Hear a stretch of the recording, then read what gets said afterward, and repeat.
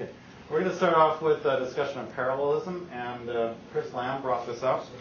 And we're going to go through the scheduled ones that we have on the list, and then if there's other things that people want to talk about, we'll start talking about. This is a discussion, it's an interactive session, so he's going to start off with the issue, and then we'll talk about it.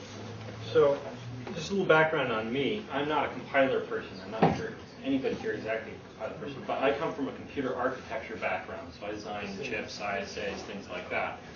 Specifically, I've been designing many or multi-core chips, lots of parallelism. And recently in my work, I happened to be tasked to do some compiler project management and ended up working with LLVM.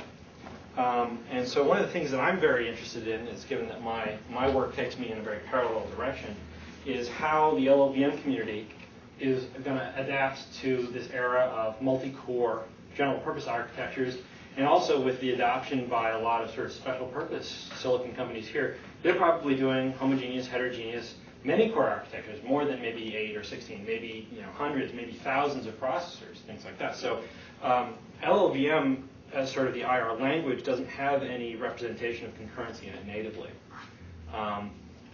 And one of the things that this poses a problem if we want to try and do optimizations that take concurrency into account.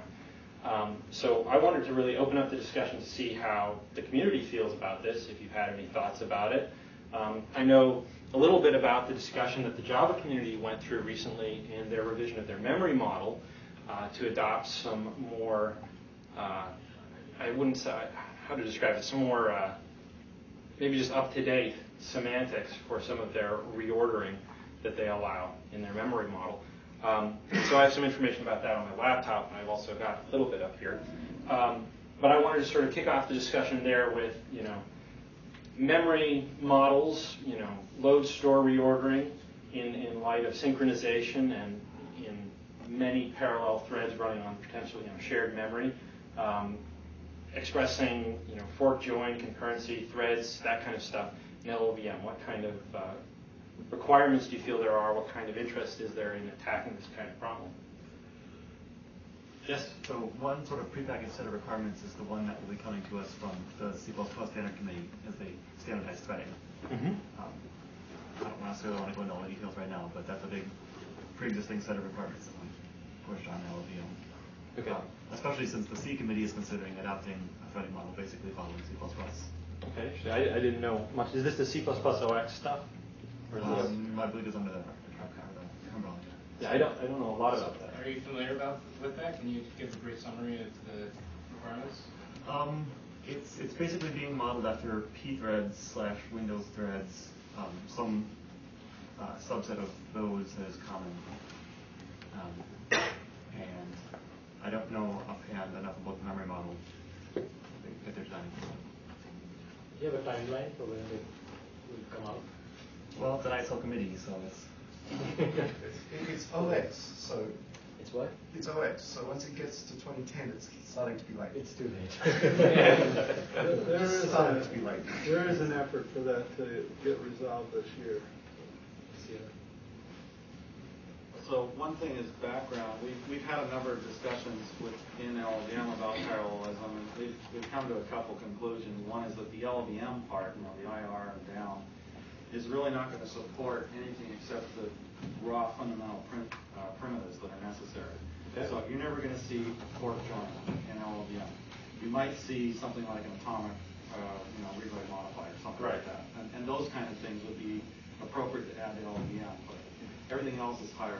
And I kind of agree with that. Looking at the Java memory model, I looked at one of the cookbook pages that's up there about, if you're writing a JVM or something like that, and you want to map this down to one of these, ISAs out there, what are the constructs in the ISA that you need to use to map to the constructs that are in the Java memory model, specifically to do with atomic operations and memory barriers, so things like that. And so there's a lot of choices out there in the ISAs, and really in this aspect, LLVM IR is a lot more like an ISA than sort of the higher level memory model itself. And so I think then there are probably two specific things that we should probably consider. One is atomic operations, and the other is memory barriers. Those could be split up into, you could just have a very generic heavyweight sort of memory barrier, but I think I personally think LLVM could do better than that and have, more fine-grained memory barrier control representation that would allow you to map onto whatever constructs were in the lower level access. Yeah. So let me ask you this: you're not necessarily going to be successful. It sounds like sounds like arguing that what we need are new LLVM instructions that provide threading primitives and whatnot. But how would you argue that LLVM might need a more generalized memoization structure so that you could memoize things like that, so that other passives might be able to take advantage of it, as opposed to embedding it into the LLVM ISA, for example? Sure.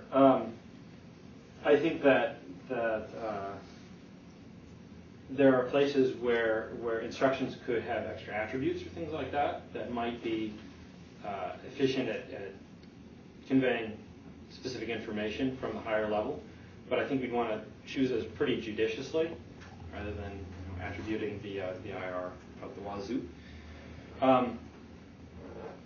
One thing that I think is also coming is that, at least for my work, fine-grained parallelism, where you have optimizations on code interacting with synchronization at a level where you might want to do scheduling or optimizations, loop unrolling around synchronization, things like that, where it may not be appropriate to just model atomic operations as a function call or something like that, where memory barriers is like an intrinsic function call, where you'd want to actually be able to use alias analysis in conjunction with your synchronization and your memory barrier primitives to try and generate better code. Yeah, Chris? I have two comments. One with respect to atomic operations. GCC has a bunch of new atomic operation built-ins in one of the recent compilers. I think 4.2 has it, but maybe it's 4.3. So that's it's 14. Okay. So that's a great place to look for prior work, and supporting those transparently is good. The other thing is that the representation of the information doesn't have much to do with how you use it. And so if you have an intrinsic to do a memory barrier, you can still do alias analysis. You can still do anything you want on it. And just like memmove gets optimized and things like that. And so the division over what's an instruction and what's an intrinsic is actually kind of artificial.